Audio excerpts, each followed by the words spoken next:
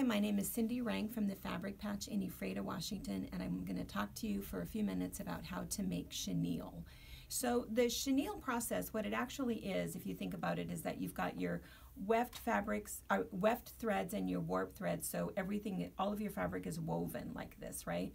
So if you were to cut here, you would have all of these shreds of dangling threads on one side. If you were to cut here, you would have shreds of fabric on the top side. But if you cut bias, that's what gives you those tiny little threads that stick up, and that's what chenille is. So what you do is you're just going to sew on the bias and cut in between to release those threads.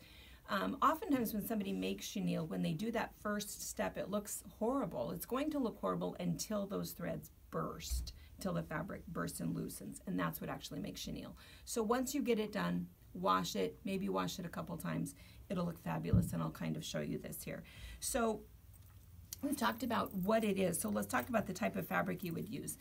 People like to use batiks because batiks are so beautiful on the top side and the bottom side, but the problem is that to make a batik fabric, it goes through so much in terms of the process, even with adding wax to it, that it takes about a dozen washes before all of those threads will burst and chenille.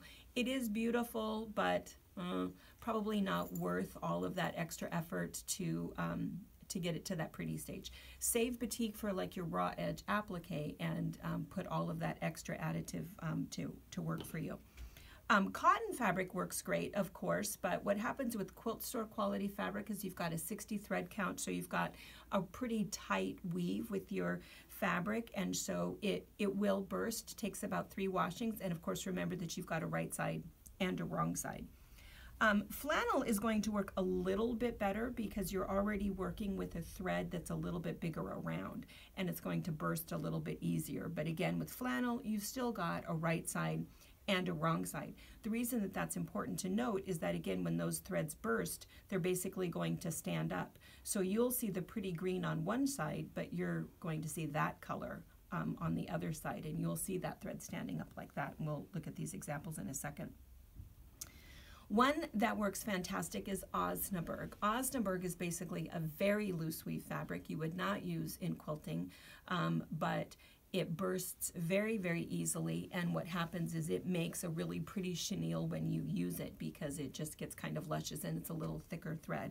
But my personal favorite to use is wovens, just for all of the right reasons. Woven fabric does not have a right or a wrong side. This is the inside, this is the outside. It's exactly the same because it's exactly as the name implies, it's woven. So it's colored threads, it's not colored printed fabric. It's each of these threads are woven through here. So you can see that when you chenille it, it's going to look like that. You're not going to have a right or wrong side. You're going to have little bursts of brown, little bursts of light green, dark green. It is absolutely beautiful. If you're going to go through the effort of the chenille, it's nice just to go ahead and just pick the right fabric right off and use a woven. There's lots to choose from. Janet Nesbitt from One Sister Designs uses them a lot. So these are 2 out of her collection.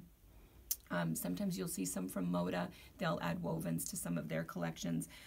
But we really, really like the diamond textiles. We have lots of diamond textile woven fabric, and some of them have a brushed side, and so you can use them for anything. If you are not using them for chenille, if you have leftover pieces, obviously this is a really good quality cotton. You can use it in any quilt that you want to. It's just that it's super nice when we're doing chenille. All right, so we've talked about that. Let's go ahead and talk about the process itself. So I have a couple examples here of what not to do and why not. So this is the one I was talking about with flannel. So you can see that this is this beautiful flannel, but as soon as it starts to be chenilled, that's really a lot of what you're going to see is you're going to see the wrong side. So you do want to be careful with that. And this is, of course, it's been sewn and cut. It hasn't been washed. So at this point, it still doesn't look so cute. These are some fabrics that you would not use. This is polyester. So if you feel like you just want to use a bunch of leftover stuff, be careful because polyester is not going to chenille. It's not going to fray properly. This one is a flannel, but again, it's only been washed once. But if you only put one pretty layer of the flannel on top and then you've got white or something underneath it, keep in mind that what you're going to end up with is a stripe. Does that make sense? Because all of these are going to stand up. This is a woven. Look at the difference. And this whole piece was washed one time.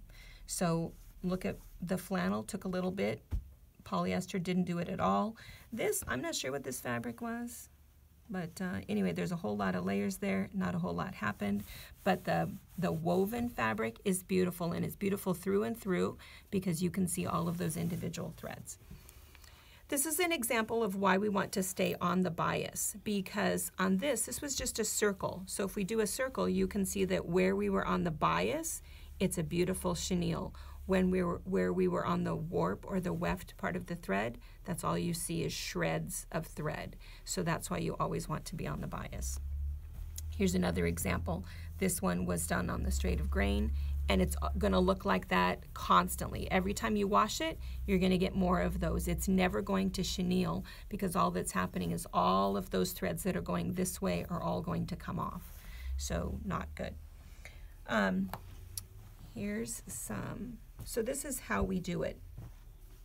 You can go ahead and layer your pieces. So let's say that you've taken a heart template and you've cut all of these out and you've layered them.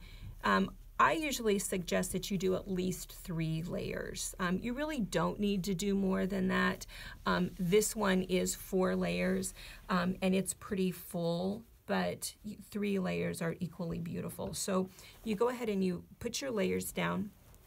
This is this cute sheep. You can find this pattern online. There's also a tree in the pattern. And so what we did was we just put some 4 patches in here. And again, look at the difference. This is a woven fabric. Look how beautiful that is, even in a rag quilt. It's absolutely gorgeous. You don't really, here we've got some flannels in there, but again, you can see the wrong side of the flannel, and that's what gives you the white fleck in there, whereas this is just threads. So you take your image, you lay it down where you want it to be, and then you go ahead and make sure you've drawn a 45-degree angle, and then you go ahead and sew through all of those layers onto your block. There's a foot that I like to use. It's a wing foot. We sell faff machines, so this one fits a faff. If you sew on a different machine, you might just check and see if they have something like this.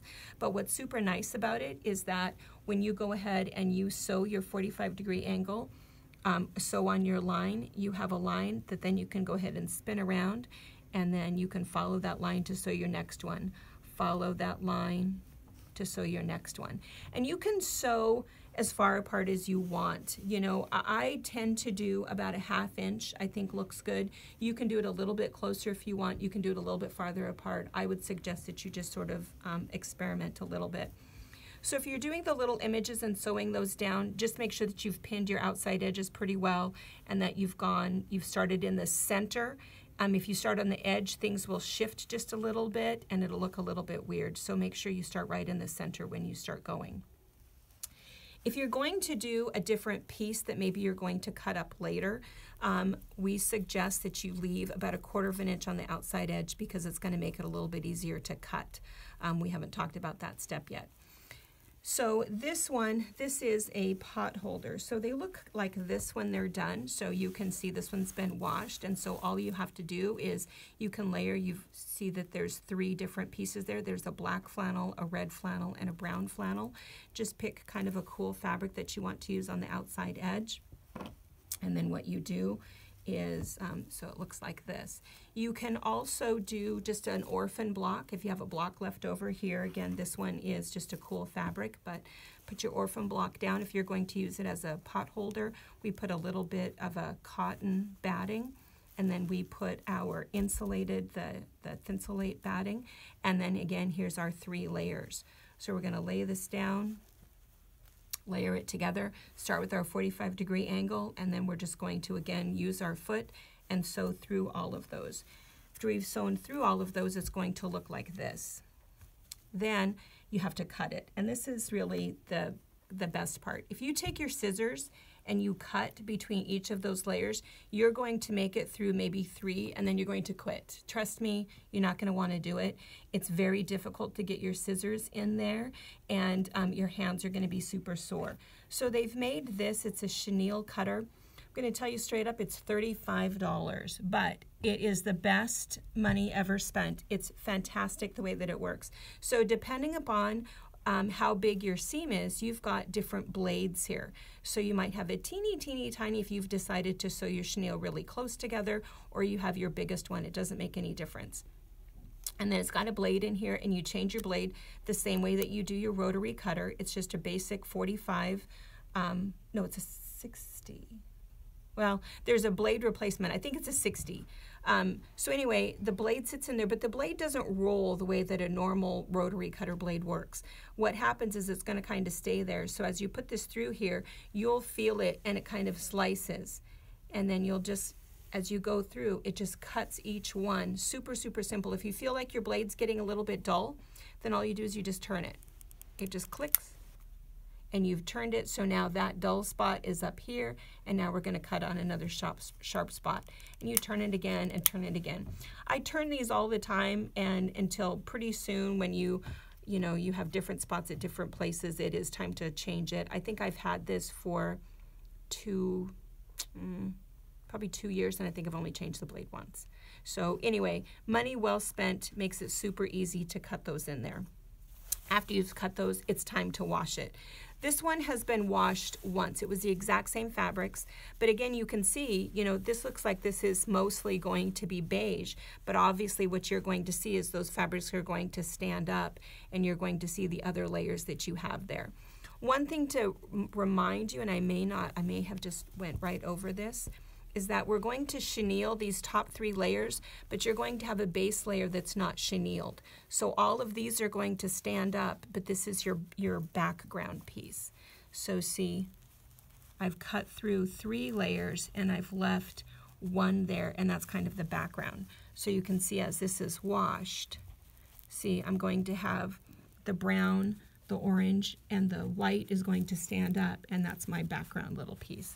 And that's what you see here, is you'll see, there's my background, just some weird blue. And then here's my black, my red, and my brown. So this all stands up.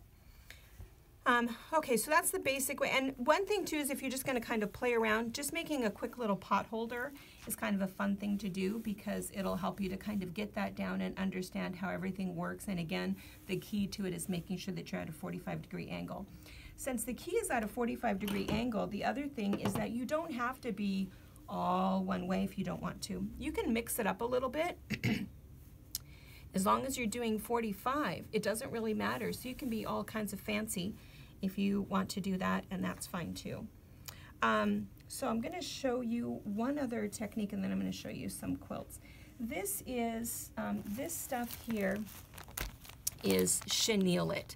So this is super fun. Oh, it doesn't come like this. That's my bag. It comes like this. It comes in, this is a 3/8 inch, and it comes 25 yards. This one is 5/8, and it comes 40 yards. This is like $12. This is like $16. And what it actually is it's strips of chenille. So I tried making my own. This was, I went ahead and took some cotton fabric, and I measured out a 1/2 inch, and I cut it on the bias and made these strips. Yikes, let me just say, this is a super good deal. Because the other thing too is now here I'm dealing with my 60 square, really nice quilt store quality fabric. This stuff, they've made it for chenilling. So you can see that it's a bit loose weave right there, right? And they've made it that way because they know that what's going to happen is that all of these fibers are going to burst and stand up. What's fun about this is that you can layer different colors. You can do 3 or 4 of the same thing. You can add a couple colors in there. You can kind of do whatever you want to do. There is a foot. The foot looks like this, and it's actually called a chenille foot. And again, we sell FAF machines, so this is the foot that we have. It's a 16. It's a $16 foot. It's fantastic. So all you do is you just snap this on, you weave this through, or you weave through, you know, your 3 colors, whatever it is that you're going to use. weave that through, and then you can see that your needle is going to come down here, and you're just going to stitch right in the center, which makes it really nice. And you can just guide this around. This was just a little block that we did as a practice, and so you can see that we just did our stems. We kind of went around here, and then we layered a pink and a white to do the flowers. So you can make your own designs. You can kind of play with this.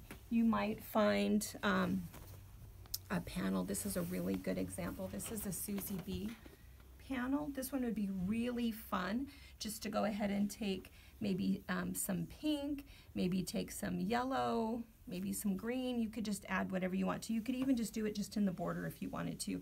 But it would be really fun if you had a really cute panel. Maybe you didn't want to chenille it, you just wanted to add a little bit of bonus stuff to it. So it's kind of a nice option. The other thing that you can do with it is you can use it as a little border treatment or a binding treatment. So you can see that we just put a couple layers here. This is what it looks like because it hasn't been washed.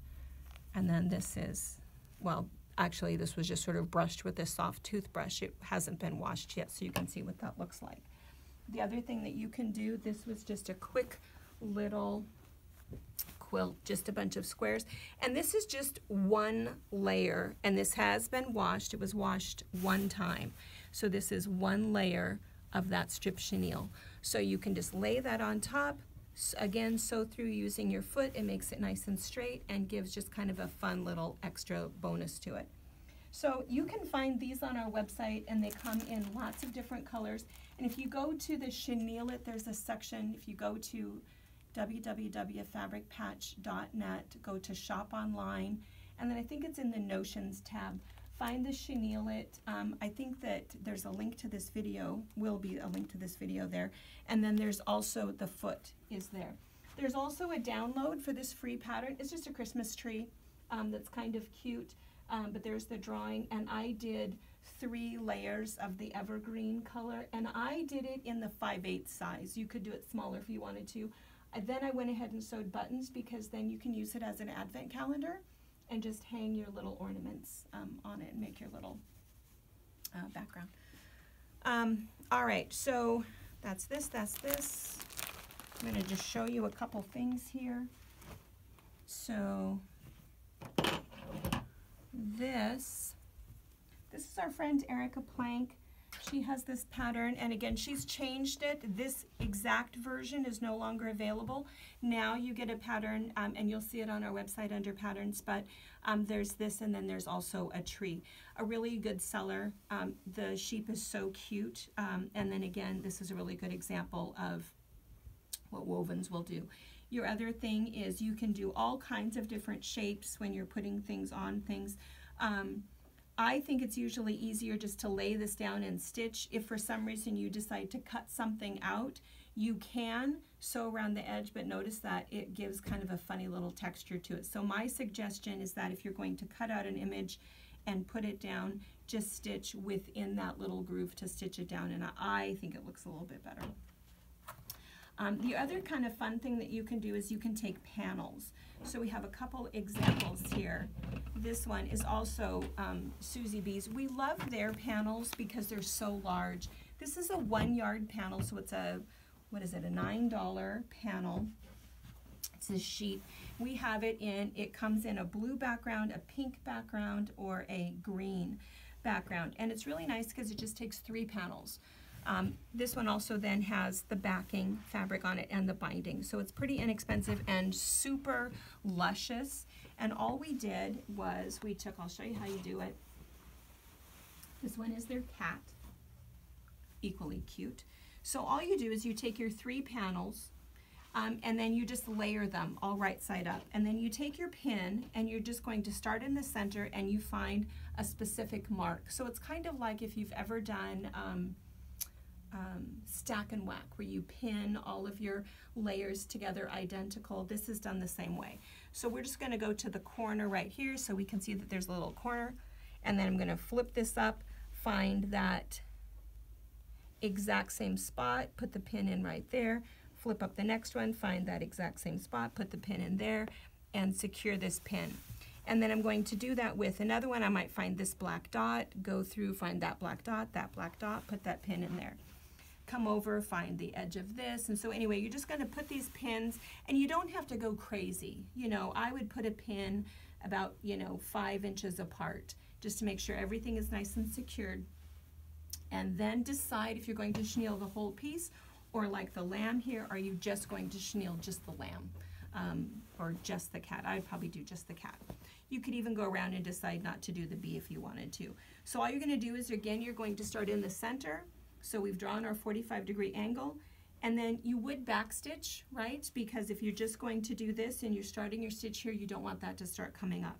So backstitch, sew your little stitch, backstitch, come over, because of course you've got your little wing foot, and so your wing foot will measure for you. And what's nice about that, I've lost my wing foot, oh here it is. What's nice about that is then you have nice equal stitches. It's better than drawing all of those lines. So this is, and what is this for? Probably also $16, $15, inexpensive, super, super nice. Anyway, so after you sew all of those down, you're going to backstitch, backstitch. It's going to take a bit of time depending upon how far apart you do it. After you've done that, you're just going to cut those apart, wash it, you're good to go. You could go ahead and sew through this, the batting and the backing. I would not recommend it. I think what you should do is just chenille this, wash it, then go ahead and put it on. It probably doesn't need batting. This one doesn't have batting. We did put the flannel on the back because now we've already got all of those layers on there. And then we've just quilted it, because then we just quilted around the outside edge and put the binding on it, and it's all done. So these are panels, and you can even do different panels. This one is a Christmas tree panel, and this one was just to see, you know, what else things look like. This one we chenilled the whole thing, but we did that whole go this direction, then go this direction. As long as you're doing a 45-degree angle, it works out great. You can also do smaller things and do a pillow. So this one is a panel. This was a Clothworks panel, and it's just a cute little snowman. So we did one part on one side and the other part on the other side, the other part of the panel. So you can really play around with it. You can make pot holders, full-size quilts. I've seen these as rugs. I would hate to step on it, but I've seen it that way. You can do it for little embellishments for a quilt, pillows. It's a lot of fun. It does take a bit of fabric because of course you're going through 3 layers plus your base layer. So it does take a little bit of fabric. There are options to buy your own chenille. We have a video about that called, I think it's just called What is Chenille or What is Vintage Chenille, and you can see those types of chenille that are available. All right, I hope you have fun making chenille. If you have any questions, be sure and email us and check back.